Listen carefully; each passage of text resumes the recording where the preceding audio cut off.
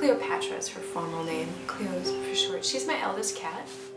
I love her eyes, and she has beautiful whiskers. She loves sitting on my lap, sleeping on my head. She loves contact. Your eyes look really pretty. I'm Angela Disseroot, and I'm a cat photographer.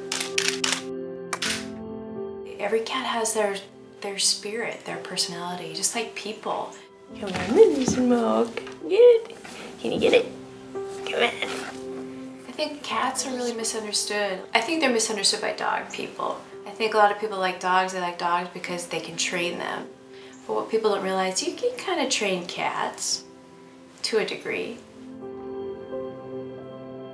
Oh my God. My cat Cleo, when she was a kitten, I trained her how to fetch. And then my cat Sheba, I trained her to receive kisses, basically.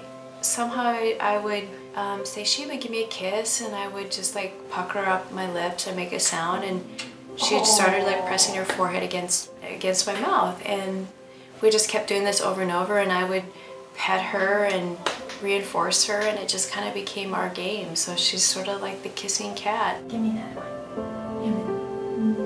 Oh.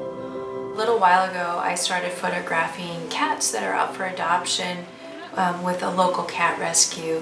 Before they were just using, snapshots. I think, that the photos that I'm able to produce really do help show the spirit of the cat better. Maybe pull at people's heartstrings a little bit more and help those cats find homes. Why do I want to photograph cats? I'm a professional photographer. I've always had an affinity for cats. I have 3, and it's just such a natural thing for me to do. Honestly, I don't know why I didn't think about it a long time ago. It's like therapy. He's done.